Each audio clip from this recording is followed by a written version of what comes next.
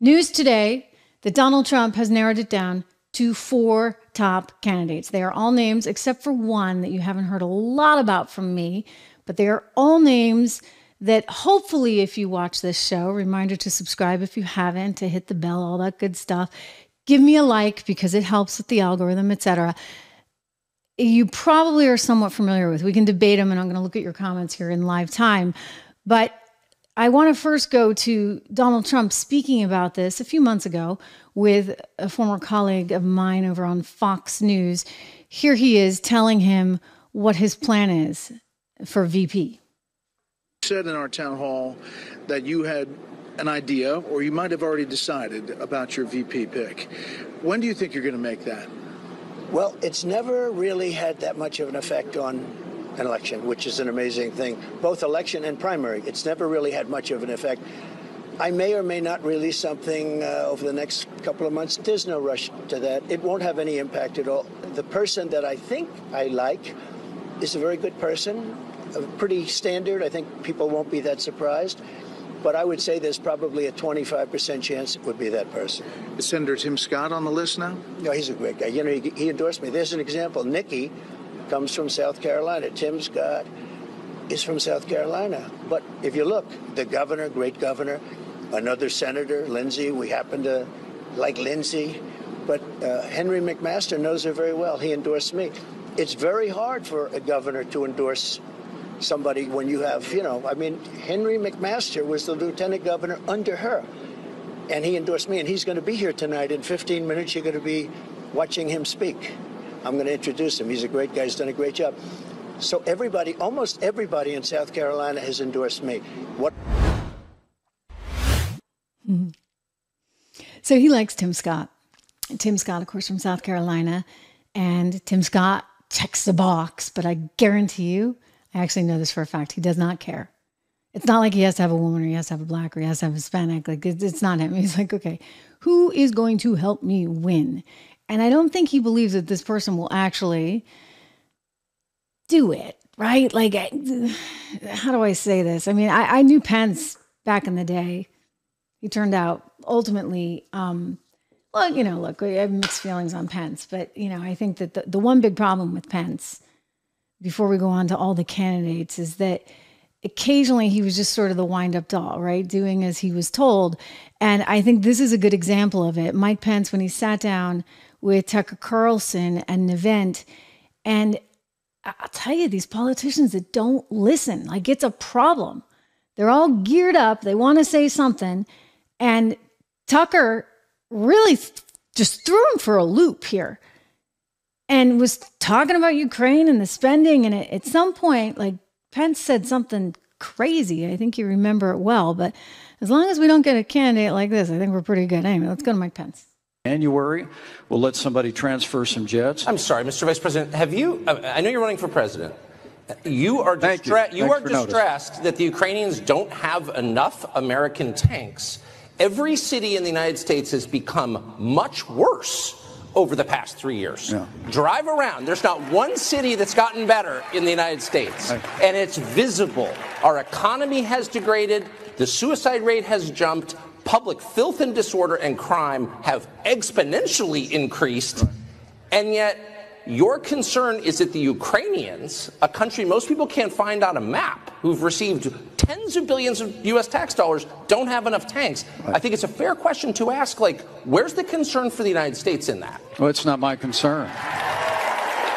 Tucker, I've heard that routine from you before, but that's not my concern. What? Seriously. I mean, career ender right there. I'm going to try and give him the benefit of the doubt and just think he was on autopilot and not listening to anything that Tucker said. That's their biggest problem in politics. I mean, by the way, one of Trump's biggest problems is he actually does listen. I actually appreciate this about him. He listens to the question. His problem is that he actually answers it. And that tends to get him in a little bit of trouble now and then. I'm thinking back to those days in May 2020 when one reporter asked, any chance this virus might have come from Wuhan, China? And he said, yes, I've seen intelligence to that. Oh my gosh, you want to tick off the establishment there you go. I mean, the next day, the cover of Nature, and every other website. I mean, by the way, you couldn't even talk about it here. I mean, it was insane, right? Just totally insane. But his problem, again, is that he actually answers the question that the reporter is asking. In Pence's case, he's not listening. He just doesn't, I think, and again, this is benefit of the doubt, or maybe he really doesn't care about the American people. Maybe he thinks that his job as vice president of the United States is to be in charge of Ukraine policy, right? Kind of like somebody else was in charge of Ukraine policy, right? Well, his son was getting $83,000 a month on the board of Burisma, a natural gas, now defunct energy company that was known for its corruption. Yeah. It's funny how they got him. They got him on that gun charge, right? But what about everything else? Like, what about the real stuff? I'm still sitting there going, but what about Ukraine? And they're, nothing to see here. And I'm still not comfortable with it. I'm really not. Because Joe Biden is on record saying he got rid of the guy that was investigating the company that his son works for. But he didn't bother telling anybody his son was working for that company at that time and being paid $83,000 a month for it. I mean, how is it that his son is all over the place, whether it be Ukraine or China for that matter, promoting bad energy, right? Well, insisting that we all be green here. Somehow everybody else gets to pump natural gas and they get the likes of Hunter Biden there on their board helping them do it. Come on. Something's not right. Back to the vice presidential pick. So, ladies and gentlemen, we have news that Donald Trump has narrowed it down to 4 key candidates. Here we go. You ready? J.D. Vance, Doug Burgum, Marco Rubio, and Tim Scott. There's a little straw poll that was recently done, and the results of which suggested that J.D. Vance was ahead.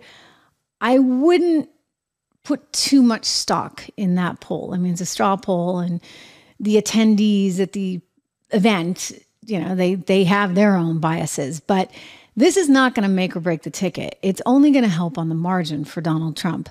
So then you get down to, okay, what are the advantages and disadvantages of each of these guys?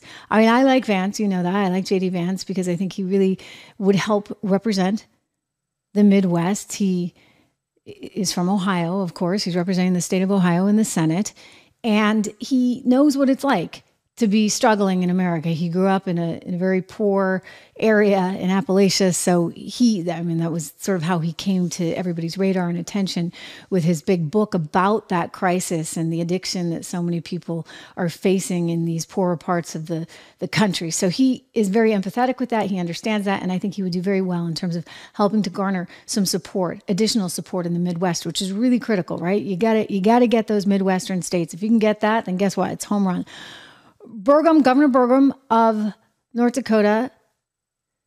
I hope I got that right and didn't. It's not South Dakota. I think I got that right. Anyway, you probably never heard of him. That's why only 7% of the people were actually in favor of him. But you just heard Trump, maybe somebody that's not really that big a deal. He's a businessman and I think relates to Donald Trump on that level. So that is a possibility, but he probably doesn't bring sort of the oomph in the Midwest that, say, a J.D. Vance would. Tim Scott. 15.4% in favor in this straw poll for Tim Scott. Now, Tim Scott checks a lot of boxes. He's from South Carolina. I think he's going to get South Carolina anyway. I think there's a role for Tim Scott in the future. I don't necessarily think it's going to be VP. I mean, it could be. But increasingly now, I'm hearing a couple things. I'm hearing from a lot of people within the campaign that it's going to be Governor Burgum. I tend to not trust that entirely because I have a feeling that they kind of use some decoys, which is why I'm kind of coming back to Marco Rubio, which is very interesting. And I know that I said recently that it's not going to be anybody from Florida because of the Constitution and the reality that you just actually can't have 2 candidates from Florida. The founding fathers deliberately set it up that way so you wouldn't accumulate too much power in one specific place. But here's the but. Some of you in the chat and in the comments were like, but Donald Trump could run from New York or New Jersey. Let me just tell you, he's not going to do that. You know why? He's got too much money, All right. Like that's too involved. It's great to relocate to Florida. You think he wants to relocate to New York where Letitia James can really and truly go after everything? It's never going to happen. Never in a zillion years. So get that out of your head. Trump is not going to change his residence. Florida's great for him. But you know who doesn't have any money? I mean, he may have a little, but not like the former president. That would be Marco Rubio. So this happened with Cheney and Bush. Cheney just somehow moved his residency. And Cheney actually had a fair amount, but he managed to move it. Could Marco Rubio do the same? I think he could. And Marco Rubio speaks Spanish. He is able to ingratiate himself with a lot of Hispanics. I mean, Donald Trump won't call him Little Marco anymore. And as long as we make sure that he has enough water at all times, we don't have to run into any scary incidents. Look, we'll see. I think the good news is no matter who gets it, it's stuff that's sort of on the margin because people know who they're voting for. And they're not going to just vote for the VP. They're going to vote for the president. And so these are the final four. I think Marco's interesting. And Marco is a name that I hadn't been hearing a lot. So that strikes me as a possibility.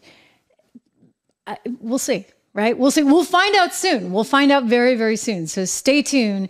We're going to keep all eyes on it.